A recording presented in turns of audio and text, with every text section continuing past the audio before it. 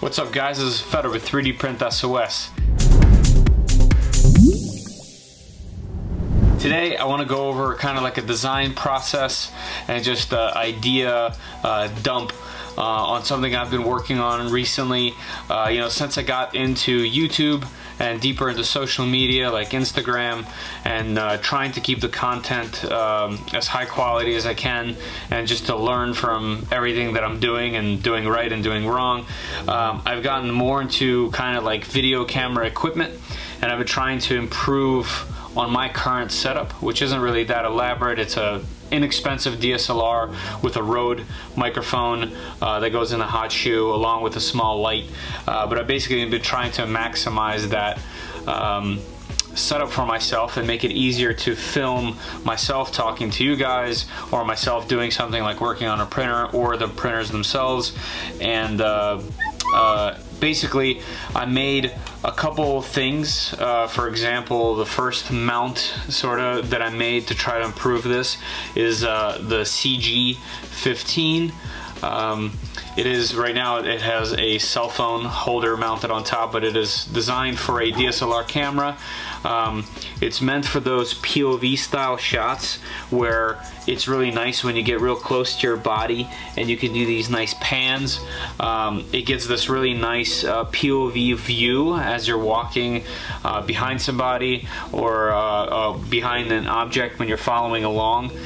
Things for where you want kind of like natural movement of you following somebody or just flowing through.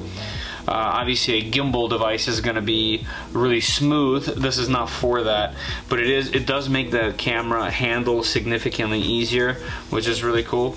The reason for the CG-15 name really is because I kind of wanted to do a little crossover for fans of the AR-15. It uses actual AR-15 grip and stock. You can put on OEM items if you have those. It also uses a Picatinny system for the front, so you can attach anything that you'd want here. I have a foregrip here, but you can put on a light or even a cold shoe adapter to where you can mount your microphone or your light for the camera on there. The other thing that I did was I made everything removable. So for example, you could have a pistol style setup, and I use this for when I do a POV shot of myself for the camera. I actually end up putting the camera on backwards, so I could just hold this thing out and I have a nice grip on my camera. If you want to be mobile with your camera, it does handle really nicely on this and give you a nice little stable grip to hold, and you can still put on your attachments. I also designed it to have a rubber pad, so a TPU printed pad to protect the camera. And this is great for a lot of handheld shots, things where you want movement, but most of my videos I end up needing to put my camera on the tripod. So it kind of started this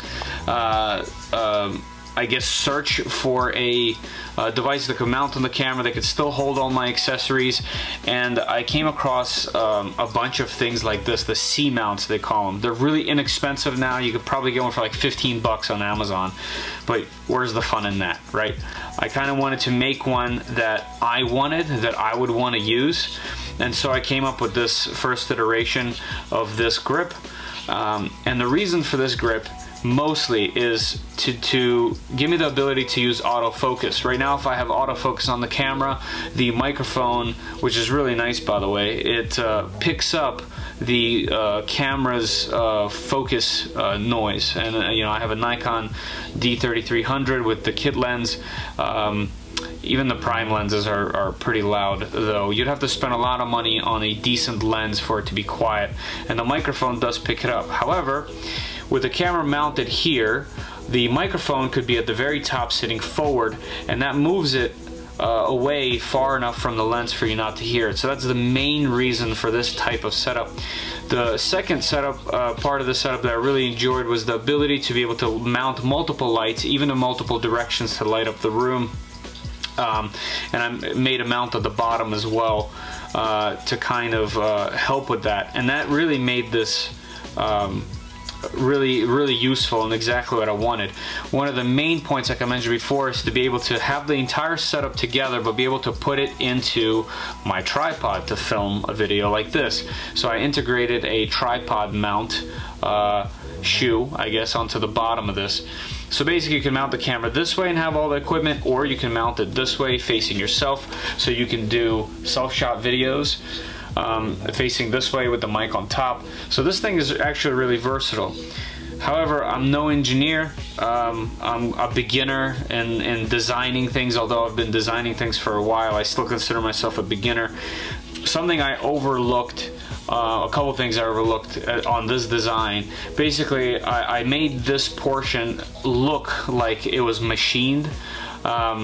And what ended up happening is this design makes it really strong this way. Like you couldn't even flex it. I don't want to necessarily snap it, but it can hold a lot of weight. However, in this direction, as you can see, there's way too much movement for this to be a reliable mount.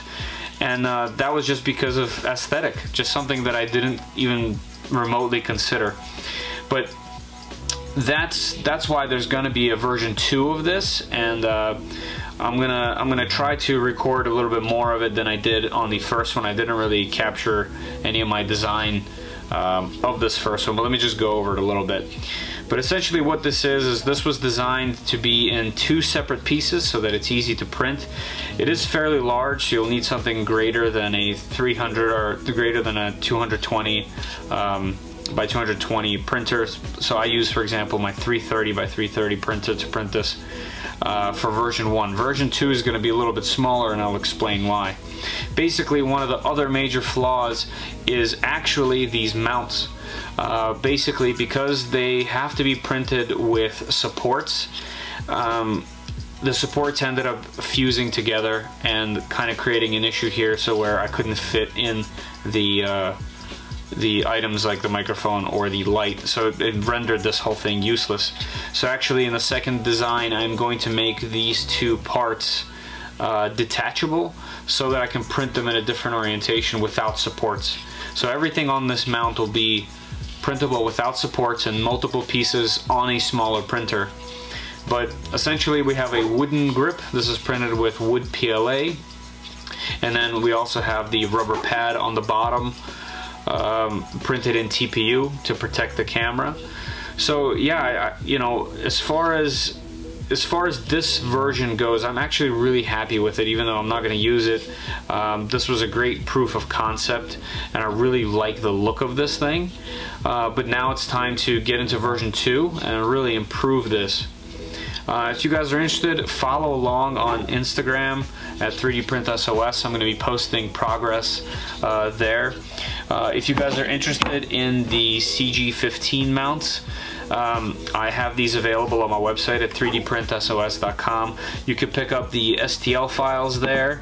They're modular. You can print them on a smaller printer.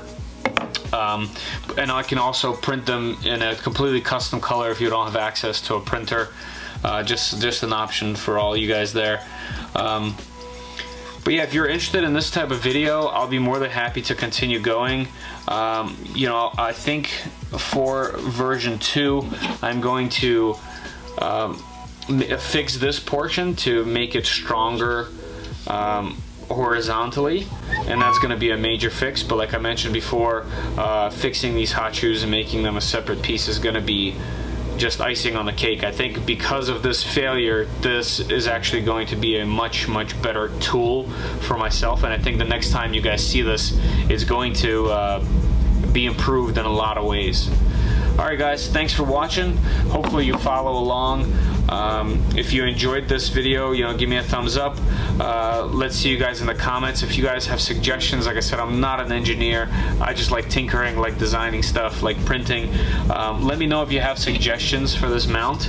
And like I mentioned, I know that you can buy one of these that's aluminum, that's machined, that's already thought out, that's very inexpensive, but let's have some fun 3D printing and designing. Love to hear from you guys. If you have any questions for me, let me know. Check out the CG-15, and I'll see you guys in the next video.